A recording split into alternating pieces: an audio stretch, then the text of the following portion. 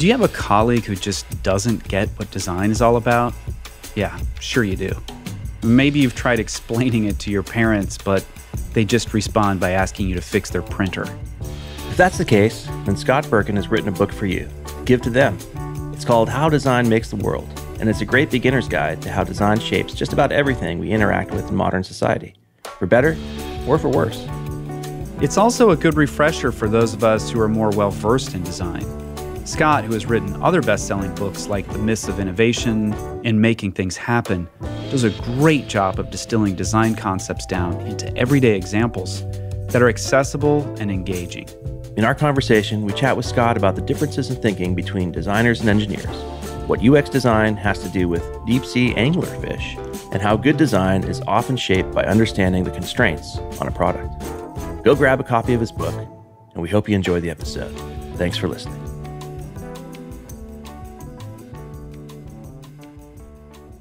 I've worked with lots of search firms, both as a leader searching for new talent for my teams and as an individual exploring new steps in my career. But I trust none more than Wirt & Company.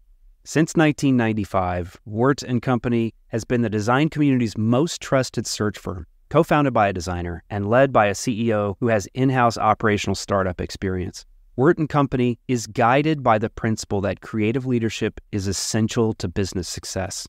They've helped some of the most admired brands from early-stage startup to Fortune 500 build world-class creative teams. We're talking about companies like Airbnb, the New York Times, the Four Seasons, Notion, Figma, Google, Cartier, and Fair.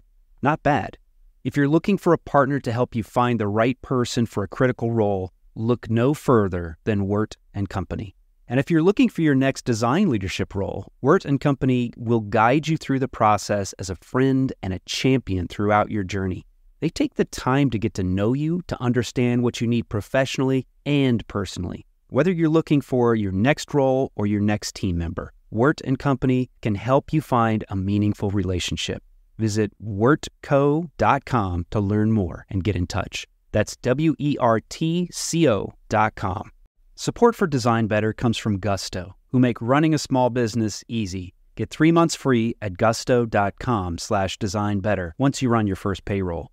Running a small business is hard work, especially all of the payroll, quarterly tax filing stuff, and HR things. I'd rather be focused on my business and my customers than dealing with the administrative duties.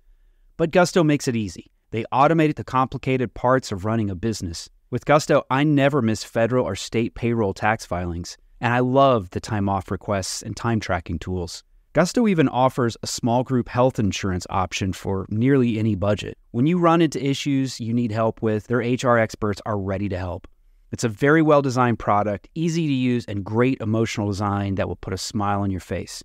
Design Better listeners get 3 months free once they run their first payroll. Just go to gusto.com/designbetter. That's gusto.com/designbetter. Scott Berkun, welcome to the Design Better podcast. It's great to be here. I'm excited to chat with you guys. Yeah, Scott, you and I, we met many moons ago in New Zealand and hung out and watched a lovely sunset on the edge of one of the islands there a while back. So awesome to have you on the show and talk a little bit about your new book. Before we talk about that, though, you write a lot of books, right? Yes, I've written 8 books, and this one about design is my most recent. Well, let's talk about how design makes the world. So this is particularly interesting because I think typically we talk to folks on the show about design as it's applied to software, but you're thinking about design in a more pervasive sort of way. Yeah, well, I think there's this big divide in the world, and designers tend to be on one side of it. So if you talk to a designer and say, does design make the world? They'll go, yeah, of course it does. Everything is designed. Your chair is designed. Your house is designed. The software you use is designed. Maybe it's not designed well, but it's all designed. But if you talk to everybody else, which is the majority of the human species, 6 billion people on the planet, how many of them are designers or design trained? Tiny. For most people on the planet, you say design makes the world. They go, what? What are you talking about? Design doesn't make the world. Design is how you make things pretty. Design is how maybe you design your website or something. Design is not the fundamental nature for how things in life are good or bad. And so I wrote the book to be the crossover between this design community that understands the importance of design, which I agree with. I'm a believer. But most of the world doesn't see design that way. And I think that is probably the biggest problem that design as a community and as a profession has. We have not done a good job at informing the rest of the professional world about why design is important and brought them along to see the value. And so that's the problem I'm trying to solve. So when we're talking to the uninformed or the skeptical, those who just don't really understand the nature of design and the pervasiveness of it, what are some examples that you often use to help people see, like, here's a thing that you interact with that shapes your behavior and shapes the way that you interact with the world? This is advice I give to every designer. I think there's a mistake that somehow we are trained to make, and we all tend to make it, that when we're in these situations and we face someone who doesn't know anything about design, it could be a VP, it could be a client, it could be your friend or your dad, and they, what design, what is that? We go into this mode where we start giving them a taxonomy or a method. We talk about the double diamond. We get into this very abstract academic way of talking to people, which is really not effective. It's really self-involved, and it's our own inside jargon playbook. The right answer is to say, hey, you don't know about design, but tell me something you love. Tell me something you love to use. Because everybody has something they love to use. It could be their car. They love driving it. It drives fast. It could be a video game that they love to play. Everyone has something, and you ask them that question. And they'll go, oh yeah, I love driving my car. And then you say, well, what do you love about it? And then they'll start, without knowing it, talk in design language. They'll tell you, oh, it's so responsive. It works so well, I don't have to think about it. It's so intuitive to me. They start using design language, but you don't stop them there. Then you say, hey, tell me something you hate to use. And for those of you listening, we had some struggles with our AV equipment. All three of us did before the show. So they might say, Bluetooth, it works unreliably in my house, or there's a spot, my favorite chair, the Wi-Fi there is terrible. Or they'll talk about their microwave oven and how they've used it 100 times and they always punch in the wrong thing. And you say, oh, tell me more. Why does it frustrate you? Well, because I use it a lot, but it still doesn't seem to be, I can't learn how to use it. And I feel like it's my fault. Now, by getting them to talk about their world and their life experience, you have a platform now for telling them, hey, my job and my training is to help people make things that people love to use instead of hate to use them. And if you frame it that way, everyone realizes, okay, I wish there was more stuff in my life that I loved and less stuff that I hated. Or I wish the stuff that we made for our customers was stuff they loved. You're telling me you have methods that can help us do that? Tell me more. And now the framework of the conversation is entirely different. I never give one example. People ask me what's my favorite thing. And I'm like, my favorite thing is irrelevant. I'm already convinced that design is really important. If I want to convince someone else, I have to start from their world and their context. So Scott, before we started, we were also talking a little bit about your reasons for wanting to write this book. And a big part of that is educating people who are not designers about the value of design. In the class I teach, my colleague Bill Burnett has this nice little thing he goes about these different modes of thinking. So there's engineering thinking, and you use engineering thinking when you know the constraints. You know that you need to build a bridge from point A to point B, and you know that civil engineer is going to be trained to be able to accomplish that. Whereas design thinking is much more useful if the constraints aren't always immediately obvious or there's more ambiguity. And since this book is aimed at teaching people who aren't designers to value design, how do you think about, talking to an engineer about the value of design and design thinking? I tend to look at this in a very, almost an antiquated way. I don't have a problem with different frameworks or different points of view or different perspectives. I don't also attach that much importance most of the time to the specific language. I think if you had to engineer a bridge, you'd be doing some amount of design work and some amount of engineering work. That just comes along with trying to plan something in total. If you had basic carpentry skills, you were making a shed to put in your backyard, you would do some design work of planning and thinking and exploring, and then you do some engineering work of measuring and making it precise and reliable. I think that they overlap a lot. When I talk to engineers, though, and engineering culture, at least as I know it and experience it in the tech world, engineers love to build. They love to build things. That's what they chose their career for, to build. And it's easy to fall into the trap of building something and making your choices about what it is based on how fun it is to build. I think this is cool, so I'm going to build this feature. I think it's cool. That's different from, this is more where the language you're talking about, maybe we line up, is that designers or designing a building means asking the question, wait, who is this for? What problem do they have? How can I evaluate that? How can I prioritize those problems? And framing the problem in a way that's more likely to solve a problem for somebody else. But depending on which kind of engineering you're talking about, like a civil engineer perhaps, that's part of how they're trained. They have some amount of design training, at least in terms of focusing on solving a problem, that some engineers don't get that training. I think computer science, actually, I studied computer science, is among the worst. There's very little discussion of what problem are we really solving for some other person. It's very much about how do you build something that's works fast and doesn't crash, but can anybody do anything with it? Not our problem. Scott, you've been in a number of different software companies and you've seen the interaction between design and engineering pretty regularly.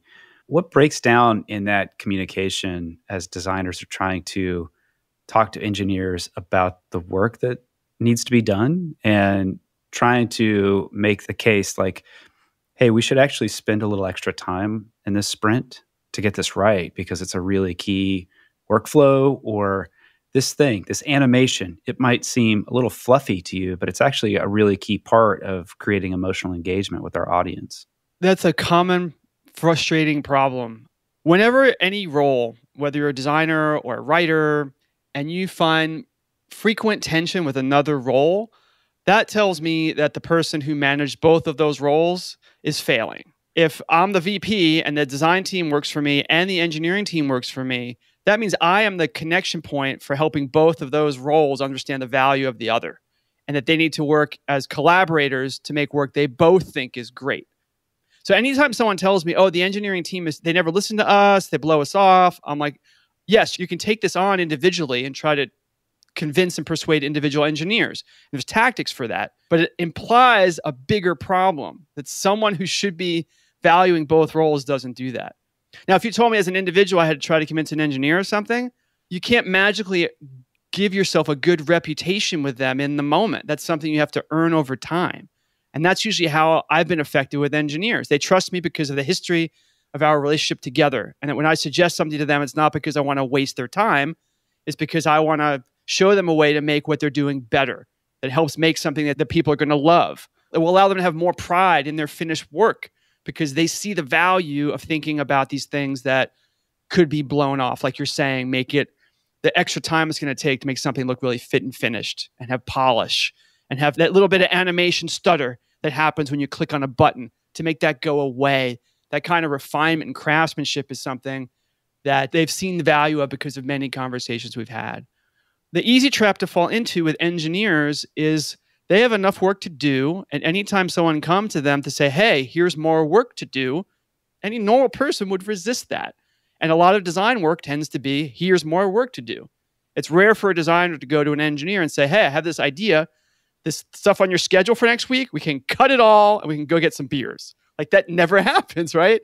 So you have to recognize you're always in a position where you are creating friction by change, or you are, for one perception, you're someone who's giving them more work to do. And that's a tough psychology to be effective with. You have to change that relationship. Scott, in your chapter on ideas and systems, I think you had some things that kind of tie to this idea of the organization really being responsible for a lot of the problems that may occur between teams. And you highlighted three things: design by dysfunction, design by committee, and design by regulation. Do you think you could talk a little bit to each of those? Yeah, I think those come actually, Peter Merholtz had a tweet or a blog post where he talked about three, and I borrowed two of them and changed the third, but he deserves credit for that breakdown. One of these limitations we have is in the way that we're trained as designers is we think about designing things. We're partial to things, how things look, how things feel. One of our favorite books is Design of Everyday Things. We're thing-oriented. And we have a harder time seeing that when you're in a team, the team has a design. The team manager, arguably, if they're doing a good job, it's a healthy design where the pieces and systems interact together well. But by far, the largest inhibitor to good design happening is not the talent of the designers. It's not the talent of the engineers. It's a system by which they make decisions. And they may not even see the system, but that's what decides it. So design by dysfunction means that what goes out the door is really limited by, if people don't agree with each other, if they don't trust each other, if there's infighting, if people are working behind each other's backs, then your problem is not the lack of a coherent usability methodology or a design system. Like, that's not your problem. Your problem is no matter how good the design system is or your design prototype is, the team is incompetent. It's functionally incompetent. And that's hard news to hear. It's disappointing, but that's the reality of design. A design can only be as good as the team, and I mean the wider team, how harmoniously they're able to work together for anything. And so design by regulation that's something that people at larger companies experience. There's so many rules. It feels bureaucratic. New ideas continually get shut down just because of the idea killer phrases like, we tried that already. For design to succeed, it has to make its way through the culture and the organization that it's in. So that's what that whole section is about, is recognizing that you could have the most talented designer in the world on a project, but if these other key things for how projects work are not in place, then you'll have bad design. It's just, there's no way around it. In the process of writing this book, I presume you came into it with already a great deal of understanding about design, how it works, the processes, the teams, all those different pieces you've participated in over the years. Was there anything in the course of writing this book where you discovered something unexpected, maybe a different approach that one organization or one product took? Anything when you're writing this that just surprised you about design that you hadn't thought about before?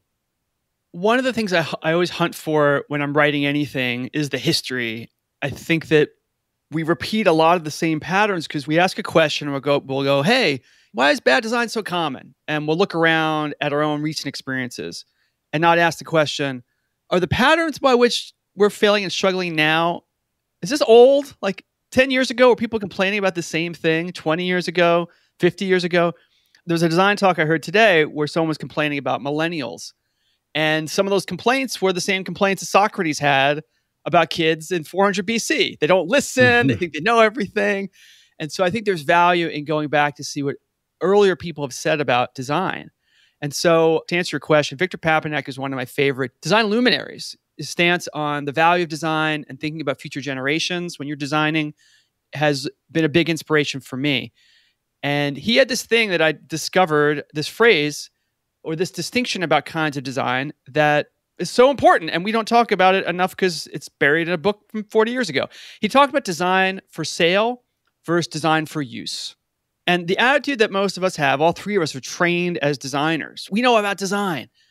And the design community has that same feeling. We're designers. You marketers, you business people, we're design. You don't know about design. And Victor Papanek was saying that in a way they do. Their just design intention is different. We say design, good design, is designed for use. What will it feel like? How will it work? What will the styles of it? What will that make you feel like? We think about design for use. But marketing and advertising are a kind of design. It's just designed for sale. To put a clamshell wrapper at Walmart on a toaster oven you buy that's impossible to open without a jackhammer, that's a cheaper way to sell the product that helps sell the product. That clamshell is designed by somebody. There's a team of people that design the wrappers that annoy us. They're designers too. They're just designing for sale. And if we look at it that way, this was a fresh insight to me. If we include these people who do what we call bad design, say, no, they're actually good designers. They have just a very different intention. Now we have a different way to talk to those people and recognize the value of what they do. Even if we don't agree with it, or we think it works against design for use, we can say, oh, they're actually going through a kind of design process. Their just aim is to make profit. Their aim is just to sell more goods. They're not thinking about use because that's not their job. So that gives a different way to interface with people that I know early in my career, I despised these people. I had a personal disdain for people who were working in sales and people who were putting these ads together that had like things that weren't true in them. And whenever I interacted with them, I poisoned any possibility of finding a common ground and a way to get the value of their skills and allow them to get value out of mine. I just poisoned those interactions. So design for sale, if I had gone to those conversations, oh, I don't like this, but they're designers too. They're just designing for a different intent. Now I may be able to convince them where the sweet spot is we can design for sale and design for use at the same time and fulfill both goals. In a way, Apple products do that. We love the out-of-box experience for Apple products. Apple has other problems with their designs and, in terms of sustainability and whatnot, but there are ways to find a sweet spot if you change the view and your lens of what design is. So that was a discovery for me. I did not know that terminology before I worked on the book. So you have a chapter where you talk a bit about redesigning the airline pass, and towards the end of that, which is in need of a redesign for sure. But you talk in that chapter about, real design means working with real constraints. So maybe that's another angle you could cover kind of on this topic of what's the design intent. So we have this habit, and it's a therapeutic habit for us. We love to pick on bad design. Whenever someone comes across something that they experience in their life, a bad error message, a product they buy, they can't get it out of the box, we post it on Twitter, we post it on Facebook, or a logo. Every time there's a new logo from some major company, some designer goes, "This is terrible. How could they do this?" And they start critiquing it and making mock-ups of alternatives. And they do what I call drive-by designing. They only know the output. They don't know what the constraints were. They don't know who the client was. They see the output, and then they start tearing it apart. So in the story that Eli's alluding to, a designer posted a picture of his boarding pass back when we still got on airplanes. And he looked at the boarding pass and was like, "This is terrible. How could someone design this?" And many others have done this in the past. He was not the first one to do it, but he did it. And he got feedback on how bad it was. And he came up with his own ideas and started prototyping them. And a whole discussion ensued about how to make great boarding passes. But what was missing in the first rounds of these conversations was nobody asked the question, what were the people who designed this? What were their goals and what were their constraints? At first, nobody asked that question. This got popular on Twitter. People started asking that question. People who had worked at airlines spoke up and said, "Well, actually, you don't understand." To cut to the chase of the story, the reality is the constraint is not the design talent. The constraint is these boarding passes have to be printed at 10,000 different airports across the country. And the infrastructure in these airports for printing boarding passes is old. It's this very specific kind. It's not even a dot matrix printer. It's this very specific kind of printer with specific toner that has very strict limitations for what it can print. So the design idea is not the hard part. 100,000 designers could come up with a better design for what it should look like. The hard part is that design change worth the $50 million it would require to get new printers and new software, install them in different airports across the country to make that idea possible. And I think that's part of, again, where there's a limitation in our design education, that we are taught generally, and there are exceptions, we are taught generally the idea is what matters. So if you have a great idea, it should be adopted because it's a great idea. But in reality, the idea, again, getting back to organizations and systems, every organization is a system that has constraints. It can only produce certain kinds of ideas. So a better designer is going to say, wait, before I spin my wheels making a perfect design, I should ask the question, what are the constraints here? Why is it this way? Let me assume the people who designed this were smart. How could this have happened then? And that takes a lot more effort. It takes some thinking.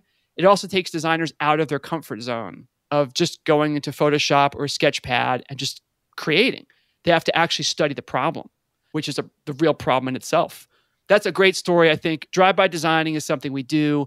We forget the reality of what it's like to actually be a designer on a real team where you have constraints and you have limitations, and that's what the job is. The job is working those problems and making something good out of it rather than pretending they don't exist. As great as that would be. How do you think your computer science background informs your view of design? My background is weird. So I started off on a computer science track. I discovered I was a bad programmer about halfway through. Like, I'm a mediocre programmer. And then I looked in the course catalog to see what else I could study to maybe make a career out of. And I discovered design. There were design classes I could take as electives. So I took a psychology class, I took a human factors class, and I took an intro to interaction design class, and I loved it. So I was exposed to that early on. But in terms of in a wider sense, I found I think design is universal. It applies everywhere. Engineers, as we talked before, engineers do a kind of design when they sit down to solve a problem. So everybody does a certain kind of design. I think the fact that I studied computer science and interaction design And human factors gave me an appreciation for the value of the things every discipline shares and finding ways to show that there are similarities in problem solving for anyone in any role. That's a way you can connect with people who have a different background than you. Everyone's trying to solve a problem and everyone has a method they use to do it. So if you can see it that way, then you have a way in to say, wait, like you're jumping ahead here. In my method, we would ask this other question first. Can we do that this time? And now you have a basis for interacting with anybody, no matter what design training or engineering training they have or they don't have. Support for Design Better comes from Gusto, who make running a small business easy. Get 3 months free at gusto.com/designbetter once you run your first payroll. Running a small business is hard work, especially all of the payroll, quarterly tax filing stuff, and HR things. I'd rather be focused on my business and my customers than dealing with the administrative duties. But Gusto makes it easy. They automate the complicated parts of running a business. With Gusto, I never miss federal or state payroll tax filings, and I love the time off requests and time tracking tools. Gusto even offers a small group health insurance option for nearly any budget. When you run into issues you need help with, their HR experts are ready to help. It's a very well-designed product, easy to use, and great emotional design that will put a smile on your face. Design Better listeners get 3 months free once they run their first payroll. Just go to gusto.com/designbetter. That's gusto.com/designbetter. Support for Design Better comes from Uplift Desk, who help you work better and live healthier. Eli and I log a lot of hours at our desks, which can be detrimental to one's health if you're not paying attention to ergonomics. Uplift Desk offer high-quality, well-designed desks, chairs, and accessories to help you build an ergonomic workspace for home or work. Eli recently got a standing desk, and I got a human-scale Freedom chair. I've been dreaming about this chair for a long time, and I finally got one. I've already noticed a big change in my posture with this chair, and my body thanks me for it. Eli is logging a lot more hours standing than sitting these days, and he can make quick transitions with the flip of a switch. We love Uplift Desk, and we know that you will too. Design Better listeners can get a special deal by visiting upliftdesk.com and use the code DesignBetter at checkout for 5% off your order. You'll get free shipping, free returns, and an industry-leading 15-year warranty. Go to upliftdesk.com, use code DesignBetter, and get 5% off. Design a better workspace with Uplift Desk. Support for Design Better comes from Factor, America's #1 ready-to-eat meal delivery. Design Better listeners can save 50% on their order at factormeals.com/designbetter50. Use the code DesignBetter50. You know what happens at my house when things get really busy? In the evenings, we turn to takeout, which can be expensive and it's not very good for our health. Lately, we're making a better choice at crunch time. We turn to Factor for chef-created, dietitian-approved meals that are ready to eat in just 2 minutes. We like the flexibility of Factor, too. You can change your order up every week with plans from 4 to 18 meals per week, or you can pause or reschedule your deliveries at any time. The meals are so tasty. My wife and I are huge fans, and I like their smoothies, too, which I find are perfect for a quick, healthy breakfast. Factor can help you eat well and feel good while focusing on your career and your family. Head to factormeals.com/designbetter50 and use the code DesignBetter50 to get 50% off your order. That's code DesignBetter50 at factormeals.com/designbetter50 to get half off your order. Back when Aaron and I started the design education team at Envision, shortly after he hired me, he's like, okay, we're going to write 3 books. That's one of the first things we're going to do. I was like, what? I'd never written a book before. I hadn't done all that much writing. I'd never really written professionally. Well, if you're going to do one, you might as well do 3, right? Like jump right in. Let's go. And they're short books, but at the same time, I was really surprised by how much I learned through that process. For one thing, I learned that I really like writing, but also just covering that material in a way that you're teaching it to others, which shouldn't be a surprise because I've done a fair bit of teaching, just really grounds you and reinforces a lot of things. And you've done a lot of writing yourself. How does writing and then the discipline of writing, how does it help your learning? It's thinking made manifest. A lot of people will say this, that it's only until they write something down they really understand what they're trying to say. For a class I took in my freshman year in college, it was a class on Eastern philosophy. It was this really one of the best classes I ever took. It was Eastern philosophy as like an experience. So we had to do Tai Chi in the morning. We had to read all these unusual books I'd never heard of before. But part of the class was we had to keep a journal. And so that journal was terrible for me in a way. Every journal entry in there was basically written for the professor in the hopes I would get a better grade. So it's a very, very bad self-aware writing. But I was surprised that by the end of the class, I found the process of it really helpful. So I kept going. And I've kept a journal now for, I don't want to admit it, I guess almost 25 years, something like that. Because I found the process of me sitting down with a blank screen and just no one's going to see it. And just what am I feeling today? And to try to describe that loop and that process is a creative and healthy therapeutic loop for me. So it's not a surprise eventually I became a writer because that process is very familiar to me. And then the idea that that's the sketch pad, to use a design metaphor, for what you might prepare to share with the world, that you're going to play in here and you can experiment. No one's going to see it, but eventually you can carve it and shape it in a way that you feel good about it and put it out into the world. So I find that combined with the experience of researching, and books are a vehicle for getting to talk to people who would never talk to you otherwise. You say, hey, I'm working on a book about a subject you know about. Can I talk to you for 20 minutes? And you get access to people you would never get access to otherwise. For me, I always want to feel like I know what I'm talking about. I do a lot of research when I read books. I'm more driven to read obscure things that haven't come up before. I'm like, maybe this person figured it out in a better way than we've heard before, like the Victor Papanek quote. I'm a reader anyway, but I'm more motivated to dig to find what's already been said here that should be repeated or broadcast louder. For whatever reason, my psychology is just loves that process. It's actually a design process to me. I really think writing, and especially book writing, a book is a design thing. What problem you're solving, you prototype it, you get feedback on it, you do an iterative loop, right? It's a different medium, but it's a design process. So in general, I love design processes. I guess I see design kind of in almost everything. I see it in writing too. I've seen a video of you writing. I remember a blog post from like a long time ago where you just did a screen capture of you and your writing process. And it really like helped me think about thinking differently. When I think of writing and when I try to write, I try to go from top to bottom. But you did not. You move very non-linearly. And it looks a lot like when I watch designer friends and colleagues designing a screen. You know, I see all that stuff come together and it's just sort of like lots of random actions that then everything snaps into place. And you write in the same way. So one mission I've been on forever, for as long as I've been a writer for sure, is debunking these notions that are somehow very popular in our culture about creativity that are definitely not true. And so I wrote a book called The Myths of Innovation, had a bunch of them. The myth of epiphany is one of them. We fantasize about flashes of insight. We obsess about them. They play a relatively small role in the history of actual breakthroughs and progress in any field. Relatively small. They happen, but are they that important? They're actually not.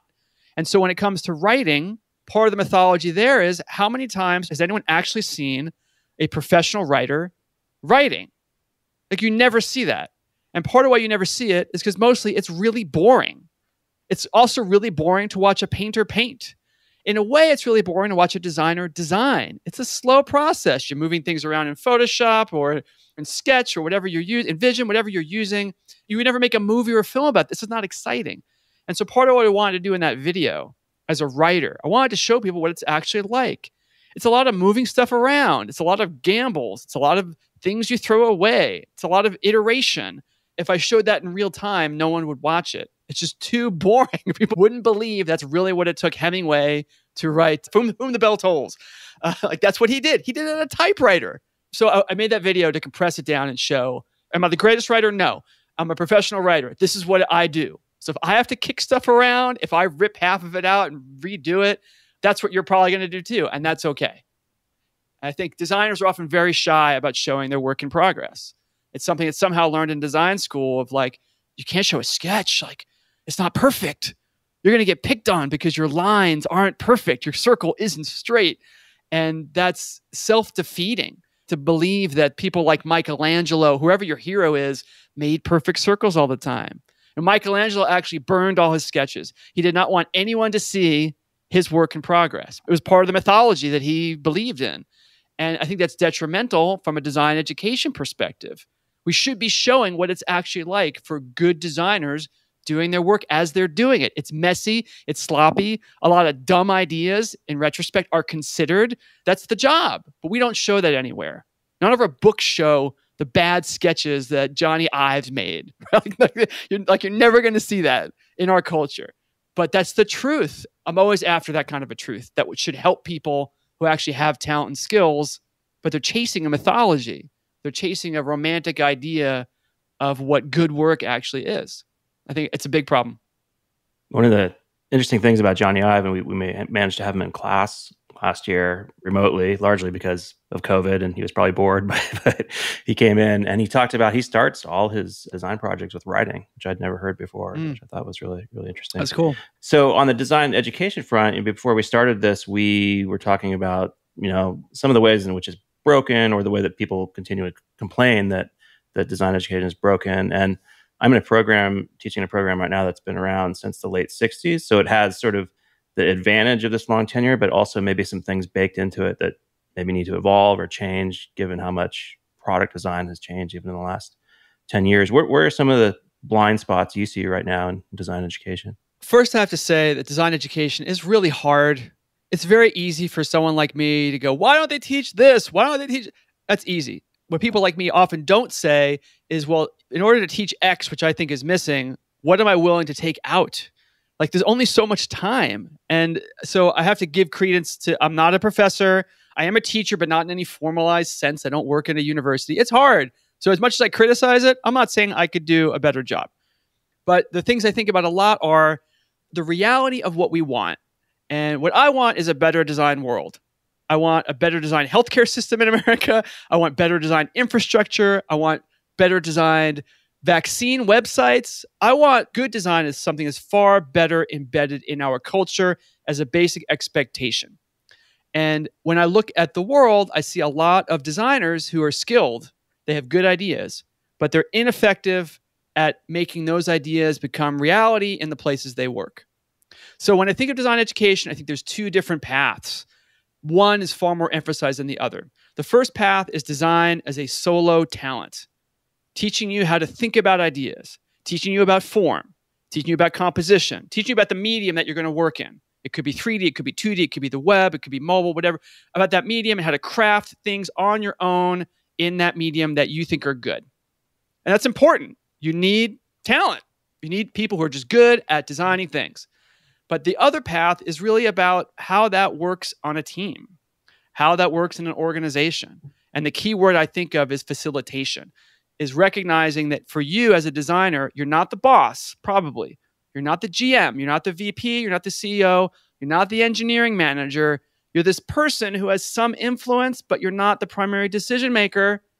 How are you able to facilitate the transmission of your good ideas and talent into that system? And that, I think, is a failure. It's not emphasized in most places.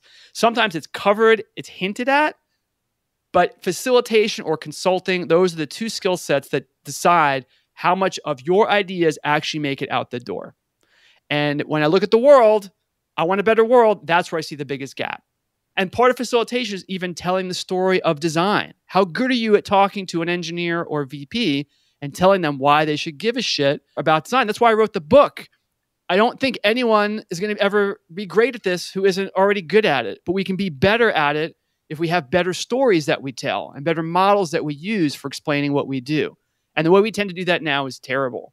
We rely on our pedigree. Well, I went to design school. Well, that just doesn't work. You don't convince people by relying on the credibility of your turf that they clearly don't care about. You have to facilitate. You have to know their language and their goals and priorities. And a lot of designers who are trained as solo designers find that degrading. Why should I have to? Why should I have to? I hear this a lot. Why should I have to explain what I do? And the answer is you don't. But if you want better stuff to go out the door and you want a better design world, there's no one else who's going to explain this to people other than us. We're the only ones who can do it. Scott, I've always been fascinated by your learning cycle. You've written a number of great books that cover different topics. And to do that, you've got to have a thoughtful approach about going deep into a subject. It requires a bit of bravery, too, to enter the unknown and expect to come out an authority on the other side. Could you walk us through your learning cycle and how you understand a new space and maybe even develop a new skill? I know that fundamentally, I'm just a curious person. I like to know how things work. And I think because I don't really have a strong connection to a particular degree, I am a designer, like I'm an interaction designer, but I'm not really a designer in the full on sense that most people who are designers are. I'm not a programmer. I'm not an engineer really. Like I was bad at that. But I love engineering and thinking about making good things for the world. So I think because I don't really have a stake in the ground, I don't have anything to defend, it's maybe easier for me to be curious. I don't have a problem going into a situation or a domain where I know nothing and being the person who knows nothing. Like, why is this done this way? Like, why did you make it this choice this way instead of that way? And back when we could go, into restaurants or different places of work, I'm always fascinated by how does this work? Like, how do you decide what to do next? Who has the ideas and who gets to veto them or approve? I'm always just curious about how things work. And that curiosity fuels the whole thing because once I start asking a question, the answer usually leads to more questions. Then sometimes I'll discover something that's useful in a field I already know and pull that back into the fold of the design community or the tech community, something from, some other industry or for some history book 50 years ago. So I'm just fueled by curiosity, and writing and speaking are natural outlets for that because producing these products and people respond to them. If I'm lucky, they'll respond to it and go, "Oh, you wrote about this. Did you know about that?" And I'll go, "What?" And they'll ask a question about that. So it creates a feedback loop that I follow. And then the craft for me is writing and speaking. Those are crafts that are analogous maybe to design work of how do you craft this? How do you make it refined and polished so it solves the problem you're trying to solve? So it's a combination of curiosity and craft. That's why I've written 8 books on different things. I'm mostly engaged by what I don't know or something I'm curious about, and I want to know why this is a problem or why this is so great.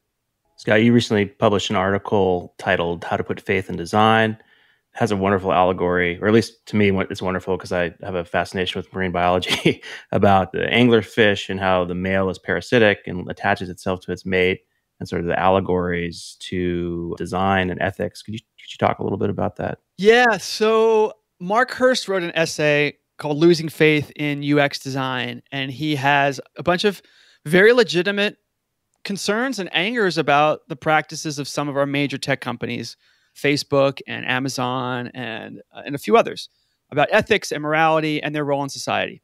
And I agree with him that what these organizations do and others do is bad for the society and it's bad for the future. But he conflated user experience design as part of the problem somehow, or he's lost faith in UX. And so I felt like I had to respond to that because I feel like user experience work is a kind of design work, and design work is a skill set. It's like carpentry. You can't really lose faith in carpentry. A carpenter has a set of goals they're trying to achieve, and they do them. Could they do good carpentry in a building run by someone who does bad things for the world? Sure. And user experience design is no different. You make things that have a good user experience in them. It could be co-opted by the client to do something bad. So I responded to it, and I used the metaphor of the anglerfish because